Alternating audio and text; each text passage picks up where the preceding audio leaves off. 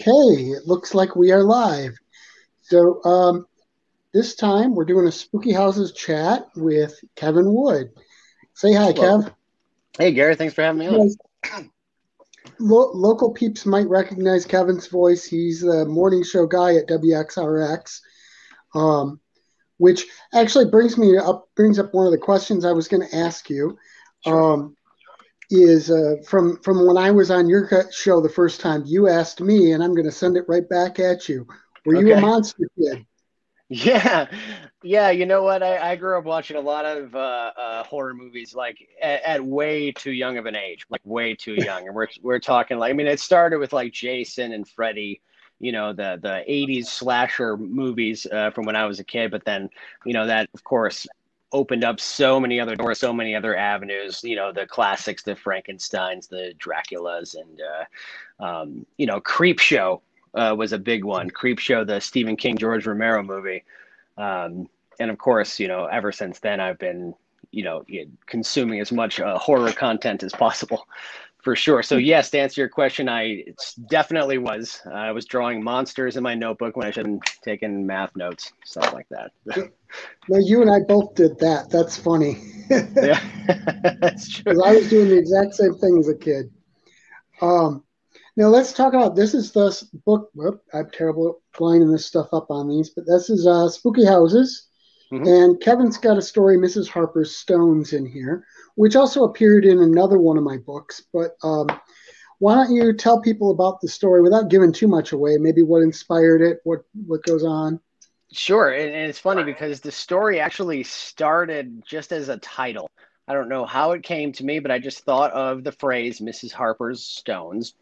I'm not even sure where it came from, but and that kind of got things bubbling in my head as to what could Mrs. Harper's Stones actually be, and it got me thinking about there was this neighbor of ours a few blocks down in Lansing, Illinois, that had these kind of stone lions out in their front yard, and they always were scary looking to me, and I always thought because they had like this wrought iron gate as well around their whole front yard, and it just seemed kind of like gothic and creepy at the time, and I always thought like if I went into their yard, the lions would come alive and come to get me. So I kind of incorporated that into the idea of the story, which was kind of like two kids who work for a grocery delivery service. Their father owns a grocery store, and they kind of go to make a delivery to this creepy house that nobody wants to go to because it's legendary in the town for being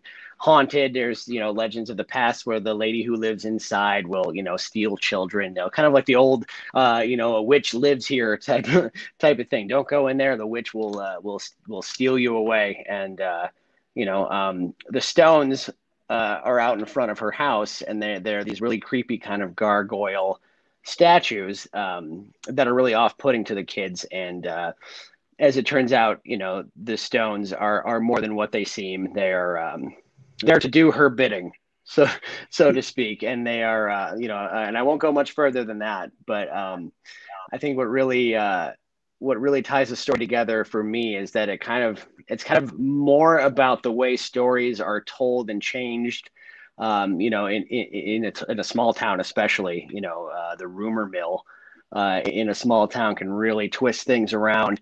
And also kind of about when you're a child, it's hard to get grown-ups to believe you, and what really happened. As vague a statement as I can make about what it's really about. Well, and I think one thing everybody can probably relate to is I'm guessing that every single neighborhood, every community has the house that everybody thinks is haunted when you're a kid. I know we Sure. had a couple of them that were right next to each other when I grew up. And it turned out I think they were just owned by a couple of elderly guys and they'd been in their family for years. They were a couple Hmm. brothers, but everybody thought they were creepy and it was rumors they were haunted. And um, so I think that's something pretty much universal for people. Sure. Sure. Um, you know, And I now think, for the most part, if you ever got to go inside of that house for real, you might find out it's not as scary as you thought. And the story I wanted to write was, well, what if it actually was? right. What if it actually really was that scary inside? Yeah. And maybe even scarier. I don't know. I think the way your story goes, I think it's probably scarier than a kid could have thought up. You know? Yeah, yeah, a little bit. I actually look back on it sometimes, and I mean, it's not my favorite piece of work. It is kind of disturbing if you look at the way things turn out in the story. But it was actually really hard for me to write, like hard for me to word what I was trying to get across. That's something you run into as a writer all the time. But Oh yeah. particularly this one because I really wanted it to be a very particular way and really kind of spell out what happened without completely exactly saying it. Like I definitely wanted to show, not tell in this one, and it was actually more challenging than it might seem when you read it. I read it again recently, and it's with a fresh set of eyes, and I think I did the job. But it's really to me it still feels clunky, but I think that's just because it's my work, and you're really critical of your own work usually, right? Yeah, I read something the other day. It was about art, but it applies obviously to writing as well. And somebody said that you're always going to look at your art and think that it's not all that good because what you're seeing is you in it and you're seeing your Mm-hmm. work in it. But that's what actually makes it yours. And if you try to get that out of it, number one, you can't because it's who you are. Right. But number two, if you do, it ceases to be your work. And I think we all sort of see our own stuff as clunkier than the average person would see it. Yeah. Yeah. Um, It's actually I know I struggle with that too. I had some trouble actually placing this one before I sent it to you. Um, I had been sending stuff to a guy at Allegory magazine, and he said he liked this one, but he said I knew exactly what was going to happen before it even happened, and like he's really into twist endings and things like that, which is not what this story is. You know what I mean? It's not an M Night Shyamalan story, by any means. But I actually did another run through it before I sent it to you, another rewrite, and I think that really kind of drove it home. But like, yeah, I could look at it right now and be like, okay, I want to change that and that and that. I don't think any artist of any kind, whether you're like a musician or a filmmaker or anything, will look at their work and be like, yes, that's done, no matter what. I think it's always something you Oh, could have fixed. exactly. Yeah, and you know what's funny when you mention Allegory magazine, I recently had a piece rejected from there too, and he kind of rejected it because he said it was more show don't tell. But the Hmm. point was the whole story. It was literally intended as an allegory. So I thought it was kind of funny that a show don't, it should be show or show, he said it was tell don't show, and Yeah, it's supposed to be tell because it's an right. allegory. That's what an allegory is. And Allegory magazine rejected it, which I thought was really kind of rich and funny. But so Yeah, you know what? I've placed work with them before, and they've been really nice to me over the years. But they're he'll tell you exactly why yeah, he rejects your story, which is really good. I like that because sometimes you just get the form letter. You get the form letter, not for us, thanks. But he'll oh actually yeah, go through and be like, I really like this, but at the end it didn't make sense because, and he'll actually, and getting a personal note, no matter if it's a rejection or not, is always better than the form letter because it means they actually paid attention. oh yeah, exactly. Exactly. And it's like, I don't know. I thought it was a pleasant enough rejection as rejections Yeah, go. sure, right, yeah, yeah, I remember hearing that Stephen King had a whole folder of them he had kept over the years. So, everybody yeah. gets them. You know what that story actually goes that he started with a nail on his wall and started nailing his rejection slips to the wall above his desk. And then by the time he published his first story, he had changed it to a railroad spike. That's how many rejection slips he collected. And that just goes to show how much work he put in before he actually started to see any success at all. And that's I love that about his story because it just means he didn't stop. Exactly.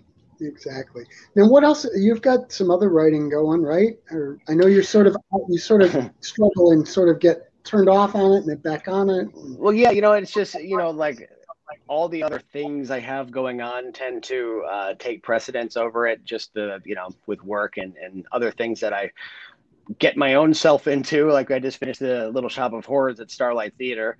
I which was we're going to in talk about in a minute or two. Okay, yeah, we'll get to that.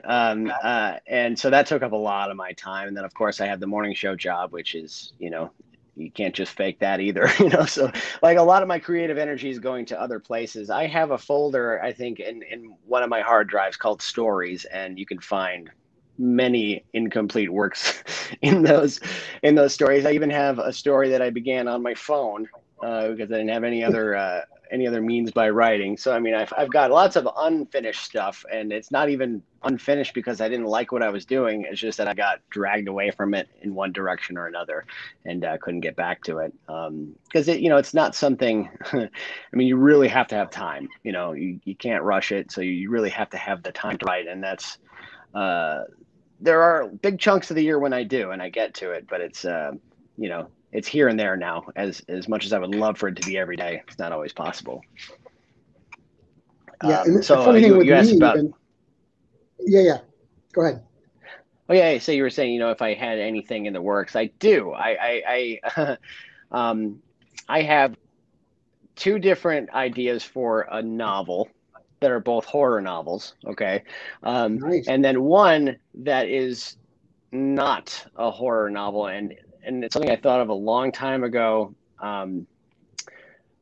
That is completely different from anything I've ever started before. And I have to create a whole new world to write it and a whole new set of rules for the world. And, it's like, a lot of characters I get to create, a lot of creatures I get to create and things like that. Kind of a fantasy, uh, dystopian fantasy story about monsters, but not a horror story, if that makes sense. And like so it's like I get these ideas and I got to start writing it now. You know what I mean? You get that feeling where it's like I got to start writing this now, and then you go and you go Right. and you go and you run out of steam or you get busy or whatever and you don't get back to it. But like so I feel like I have a lot of neglected children sitting in a folder that I need to get back and tend to. But yeah. Well, and that actually brings up a little bit of a question. This is something my friend Heath Alberts talks about, that writers basically fall into two categories. There's either planners and pantsers. In other words, Hmm. you either plan out the entire thing and then fill it in, or you just go by the seat of your pants once you've started it. Where do you fit? I'm definitely a pantser. Definitely, always have been. Anytime I've ever tried to plot something out, it just felt forced. I always knew where I wanted to go with it, but I never really like sat down and did an outline. And I've tried it before, and I just can't do it. I'm like, this doesn't feel right to me. I like to watch the story unfold as I write it, and that's just something that I've always enjoyed doing. Um, because if I already know how it's going to end, why, what's my incentive to keep writing? Like it's almost like Oh I'm reading it yeah, as I go. Yeah. So yeah, I'm definitely a pantser. I think more writers are pantsers than would care to admit it. Actually, I think it's just more yeah. fun It's like, that way. I think I tend to, like I've said in interviews with Heath before. I think I tend to fall into sort of a hybrid, in that I know how it starts, I know how it ends. What I don't know is the journey to get there, and the Right. character and the events all sort of dictate that. Right. Right. Yeah. You, Um, you kind of got to let them take you where they want to go. Like what decision would that character make and how would it affect the direction of the story? right, And will it take you to that place you wanted to get to in the story? And a lot of decisions have to be made along the way, but it's kind of cool to see where your own imagination goes, and I like it better that way. right, exactly. So now, you mentioned the Little Shop of Horrors. Now that was Hmm. like your acting thing. Yeah, I used to do theater in high school, and I never really I mean, I never did it again after high school, but I really was into it in school. Like I wanted to go into it. I never really went to college out of high school, so I didn't really have another outlet to do it. I'm sure there were community theaters or whatever. Um, but I, just got into other things. I started, playing music and being in bands and spending a lot of time trying to be a rock star. I never really got back into theater until earlier this year. I heard they were going to do Little Shop of Horrors at Starlight Theater, and said, "This is the show I've always wanted to be a part of. It didn't matter what role. I wanted to be in it. Just let me be in it." And you have to audition. It's not like I can just be like, hey, can I be in this? So I had to like Right. put a tape. I had to put an audition tape together. They had video auditions this year. Usually they do them in person, but you had to do a song from the show. You had to do a dance, which not a dancer. And they had a choreographer do a video where she teaches you the dance they want you to do. So I learned the dance, and I had to memorize a scene and do a scene, and turned in my video and got a call saying, hey, we want you to come and be in the show. I was in the ensemble, and I was also an understudy for the dentist part, which, if you know the movie, that's the Steve Martin character in Little Shop of Horrors. In the So remake, yeah. I was kind of an understudy slash standby for him, and the dentist in the play at Starlight was played by a guy named Michael Palminteri. He's a Rockford guy. He's really funny, and he did a great job. So if anybody was going to have that part besides me, I'm glad it was him. We'll put it that way. No bitter feelings here. I was just glad to be in the show and sing all the songs that I love, and it really got me off my ass this summer, which is which is a big deal. It really did. I don't know what I would have done this summer other than sit inside and sulk. So I was really glad I did that. And you know what? Little Shop of Horrors is, it's exactly right down the pipe for me, because it's like a B science fiction horror story. The Exactly. nerdy guy who suddenly finds success because of this man-eating plant that he's discovered, and then in turn encourages him to keep feeding it blood. And it's a sell your soul to the devil story. It's a great moral dilemma story, which I don't know if I've ever been able to write a story with a really good moral dilemma. But those usually make the best stories, I think. If you really have a good moral dilemma, I'm thinking of like Breaking Bad, for example. I don't know if you're familiar with the show I Breaking have Bad. not. I've heard great things about it, but I've never seen it. It's really good. I mean, from a storytelling standpoint, it's really good because you have the chemistry teacher who's a family man and kind of a dope, kind of just a dopey, fuddy duddy, aw shucks chemistry teacher who discovers that he's got lung cancer, and he's afraid for his family, and financially they're going to suffer. And he discovers that he could make a lot of money by cooking meth, basically.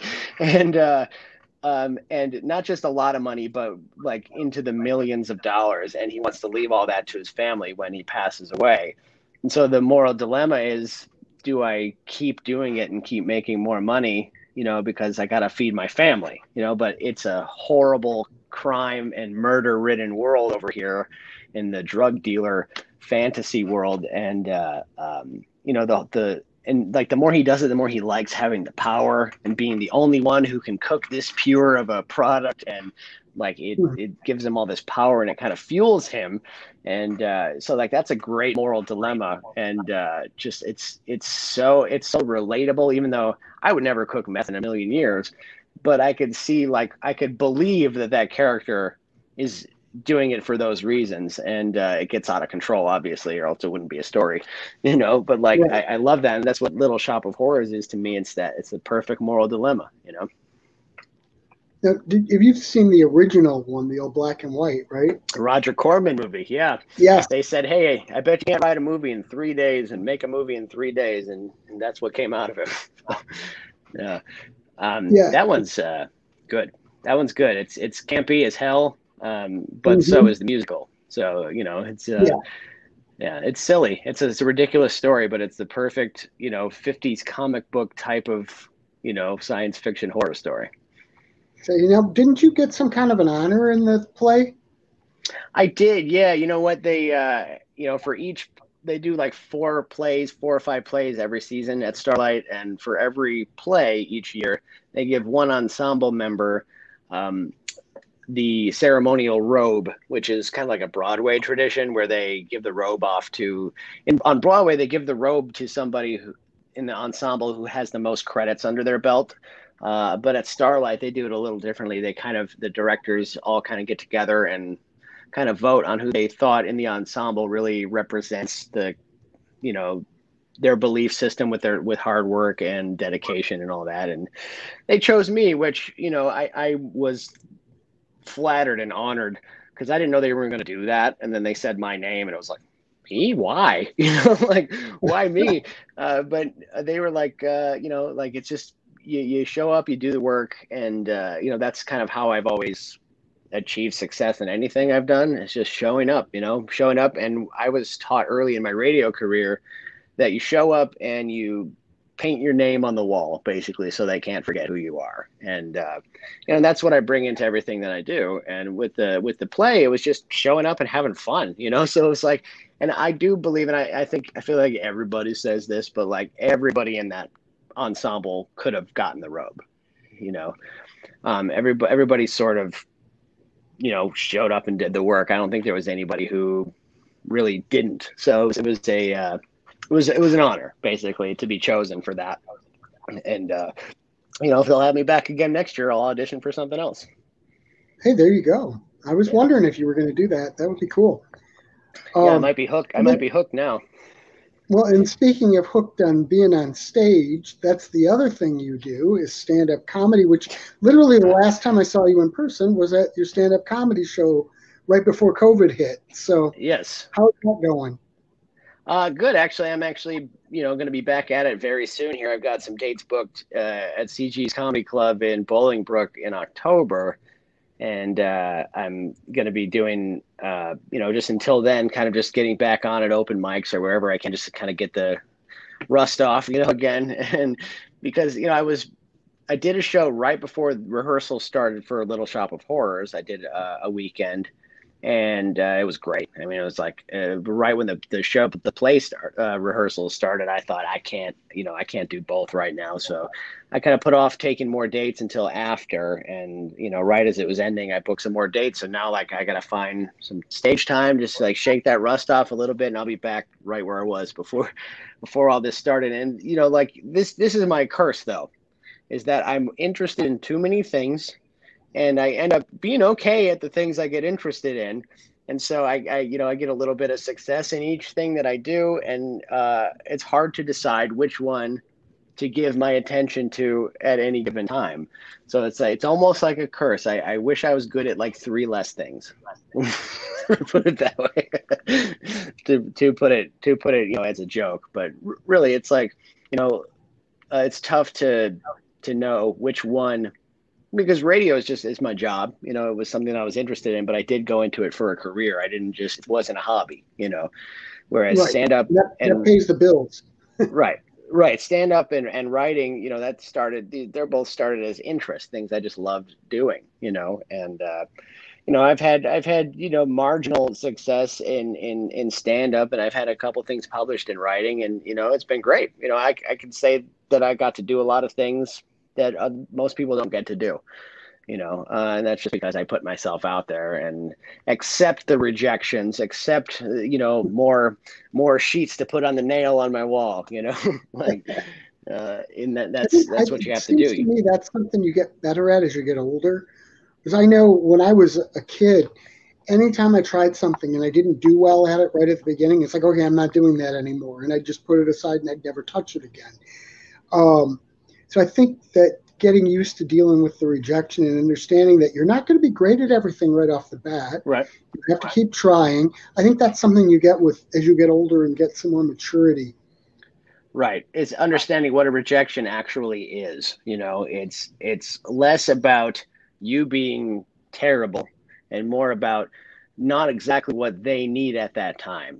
So it's never so much this is not good, this is bad work, or you did a bad job at the audition. It's just we have other things we're going to use instead. And when you go out to do open mics for a stand-up comedy, that's when you're trying out new jokes, new material that you haven't put out before. And sometimes they're just not going to land. You could think they're funny, the funniest thing in the world, and sometimes they just aren't going to work. And that's another form of rejection you get in comedy, is that you could be rejected by the audience point blank, in the moment. Too. Yeah. And you could have a joke that works for 6 months, and then all of a sudden nobody's laughing at it. It's just a weird animal, and that's another form of the rejection that you can. But you have to learn to take your rejections and learn from them. Whether in writing, you don't always know why you were rejected. like we were talking about earlier, when you get a note that tells you, hey, this is good, but we didn't like how this happened, or, we thought this was a little bit weak or whatever, that's great because that's something you can actually use and be like, all right, so if I fix that in the story, maybe it'll get some attention or whatever, or you could disagree with the editor and say, you know what, maybe it's not for him. Maybe I'll try it somewhere else. But at least you got a little bit of feedback and you can know why, but you don't always know why. All you can do is put in the work to get better, no matter what level you're at. Right. And that's kind of it with everything you do, though, if you think about it. Mm-hmm. Just keep trying to get better. Yeah. That can go for, your hobbies, your vocation, or even your social life or your marriage or your family life. You can always get better. You're never the best you're going to be, and you're never better than everybody else. And you just have to keep working to be the best you can be. Well, and I was going to say, one thing a lot of people tend to get into is they like to compare themselves to everyone else, to somebody else that's really successful at. You should never do that. What you want to do, it's still a competition, but make it a competition with who you used to be. Right. And who you were last time. It's like your work ought to always be the best work you've ever done until the next one comes along.